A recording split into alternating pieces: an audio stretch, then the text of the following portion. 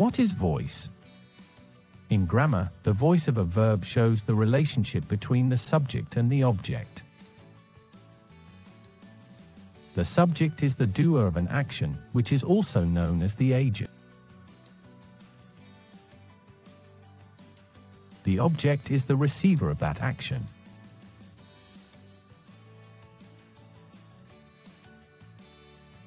Active and passive voice. The active voice focuses on the subject. It is commonly used when the subject is the agent, which is the doer of the action. The passive voice mainly focuses on the action. Sometimes, the subject is unknown or unimportant. Let's look at this example. The car has been damaged. The subject is unknown, as we don't know who or what has damaged the car. Let's look at some examples of sentences in the passive and active voice in different tenses. Bob fixes the computer. The computer is fixed by Bob. Bob fixed the computer. The computer was fixed by Bob. Bob is fixing the computer. The computer is being fixed by Bob. Bob was fixing the computer. The computer was being fixed by Bob. Bob will fix the computer. The computer will be fixed by Bob.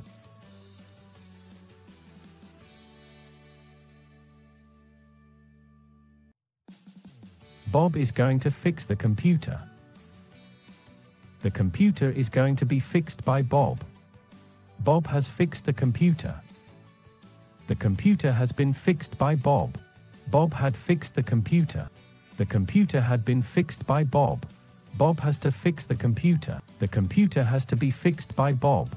Bob must fix the computer. The computer must be fixed by Bob.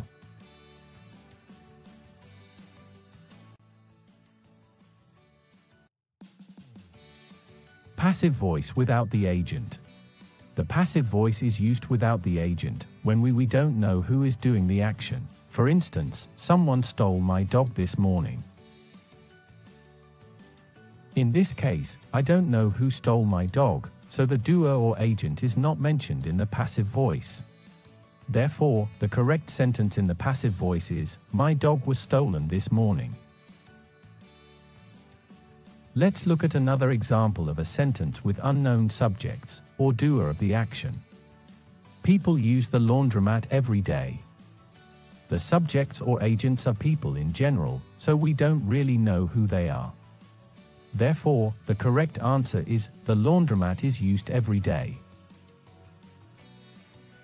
Here's another situation when we don't mention the agent in a passive voice. We leave out the agent when we want to emphasize the importance of the action, rather than the agent. For example, everybody speaks English here.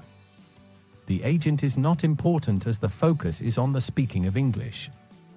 Therefore, the correct answer is, English is spoken here. Let's look at another example. They did not break the ancient vase. When the agent is not important, and the focus is on the ancient vase that was not broken, we leave out the agent. So the correct answer is, the ancient vase was not broken. When we want to mention who carried out the action, we use the preposition by to introduce the agent of the action. This structure is used when the agent is important, and is necessary to complete the sentence, so that it will make sense. For example, a doctor examined the injured man. The injured man was examined by a doctor. Let us look at another example. C.S. Lewis wrote the Chronicles of Narnia. The Chronicles of Narnia was written by C.S. Lewis. As you can see, it doesn't make sense if we don't mention the writer. When the active voice contains two objects, the personal object usually becomes the subject in the passive voice.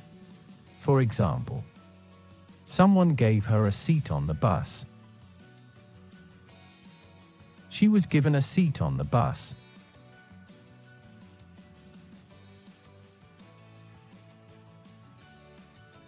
Let us take a look at another example. The man told him a funny story. was told a funny story. When the active voice contains a preposition, it must be used in the passive voice. For example, he will look into the reasons for the decision. Into is a preposition. The reasons for the decision will be looked into. Here is another example. She will look after the kids very well. After is a preposition. The kids will be very well looked after.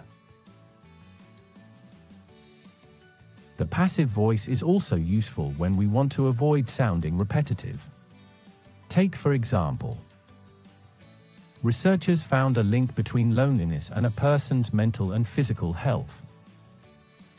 We can avoid word repetition by replacing the agent with pronouns.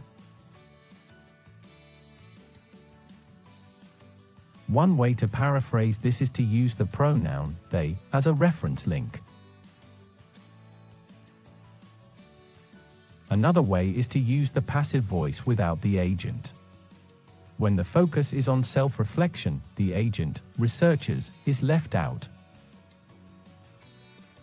This is often the case in scientific writing where the agent is not mentioned. In this way, it creates a more objective tone. In other words, it allows the writers or speakers to create a distance between themselves and what they are writing about or saying. This is useful in reports of an event where the agent is not named or even blamed. Therefore, the event can be reported even if the agent is not mentioned or identified.